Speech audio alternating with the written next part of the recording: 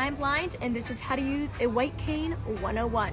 The basics: hold it belly button height. It should be between mid-chest length and nose length. When standing upright, you're gonna hold it at your belly button. Your pointer finger goes long ways along the flat edge, and you go back and forth. So opposite swing to opposite foot. That way you know when you take the next step with the next foot, nothing's in your way. And there you have it.